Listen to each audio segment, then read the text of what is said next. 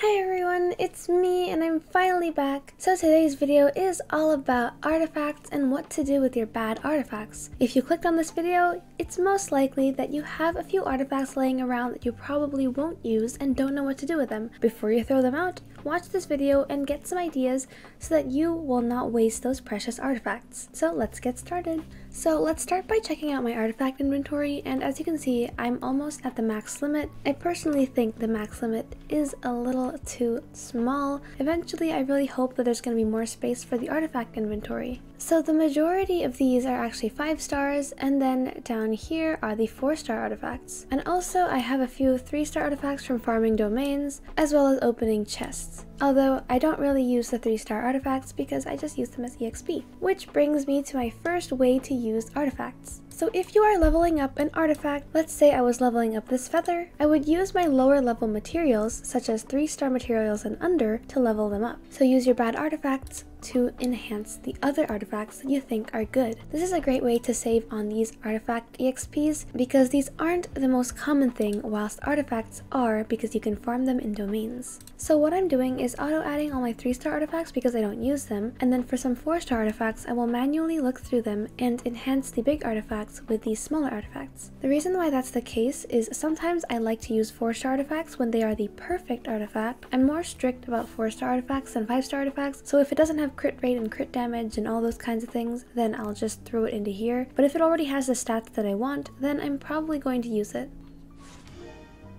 And there we have it, we have crit damage, yay! Now, it's a different case for 5-star artifacts. So if you think you have a bunch of bad 5-star artifacts laying around, don't worry, we all do. Such as something like this, which I don't think I'd use, or something like this. Now, instead of using this as EXP to enhance a different 5-star artifact, save these because I have another way to use them later. You might not know about it if you haven't been watching all the Genshin update live streams, or if you're not paying very close attention, so I'll mention it a little bit later. Timestamps are in the description if you want to skip to that part of the video. So what I do is I would go through all the stuff that I have here and then look for all the artifacts that I'm willing to give up. So here's what I'm going to do with all my bad artifacts, or my lower leveled artifacts. I'll look through them here and I'm going to sort them so that the lowest levels are at the top so I don't have to always scroll up and down. So what I'll do is auto add them, because I don't really need to look through them. But if you are at a lower adventure rank and you think you'll need these, then it's best to manually look through them rather than to auto add them, because there might be a few rare ones that are pretty good.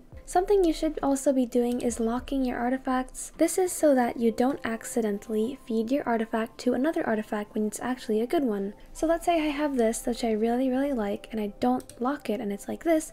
That means I could accidentally use this to enhance another artifact, which I don't want to do. So lock the artifacts, and even before you've raised them, it's also best to lock them so you know which artifacts you're planning to raise. For example, this Kokomi feather, I have locked it because I know that I'm going to raise it later. So I've basically marked it saying that I'm going to come back to it, and I don't have to go scroll through every single feather and click through all of them until I find the one that I want. Now, the next thing you can do is the artifact trade. Some of you already know it, so this is not going to be any new information for you, but for those new players out there, here is what it is. So teleport to any city that has a crafting bench. Also, I think the underground chasm mines do. But all you basically need is a crafting bench. Click on it and then you'll see these 3 options. You'll have this one, and this one. Now this third option is relatively new, but also it's been in the game for quite a while. They also added a lot more options rather than just the ones they had before, which I'm happy of because some of these domains I don't want to farm, like Viridescent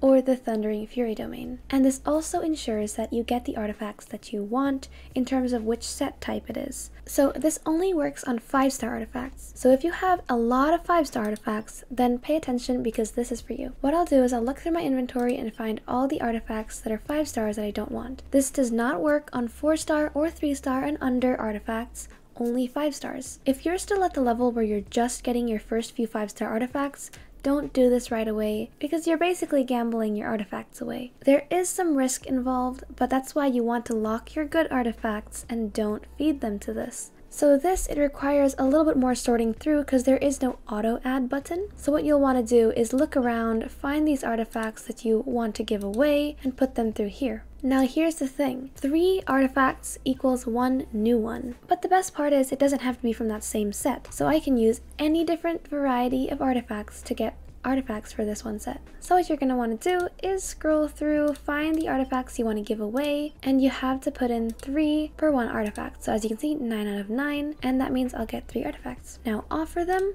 and make sure you confirm, and here are my new artifacts. Now I also can't guarantee that they're going to be good ones, but it is a way to get rid of your bad artifacts. Now if you have an artifact that you think is bad, but you also think you might be useful, don't put it in right away because you might just get a worse artifact. So this is really a thing just for the late game players who have that surplus of artifacts that they are willing to give up. And lastly, I would just like to mention that there are a lot of artifact sets, and also there are a lot of characters. So if you think an artifact might be bad, it might just be on the wrong character. So for example, if you have an HP Sans, you might not want to put it on a character like Kazuha or Venti, but you might want to put it on someone like Kokomi or Barbara. So finding that fit of the right artifact is really important too. That's why I have a lot of off pieces. Like this one, the Hydro damage bonus set, it's a great attack % goblet, so I'm using it on Jean because I think she could use it. So still raise artifacts that you think are going to be good because eventually you will find the perfect character to fit that artifact, and there are a lot of those options and combinations. So before you throw away that artifact that seems to be bad with that HP Sans and those crit rate and crit damage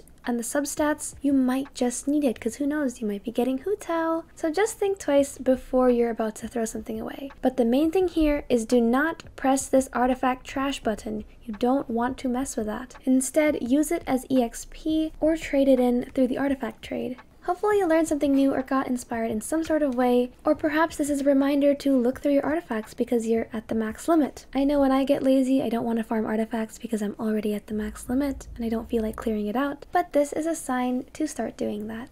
Alright, so I hope you found something helpful in this video. I am so glad to be back and hopefully I'm going to be posting regularly. I know I say that every time. I am so glad you stayed and watched until the end. All the links are in the description, and if you're asking about my graphics, they're also in the description, so check those out there. So I'll see you all very soon, and thank you for stopping by. Good luck on your polls, and have a great day!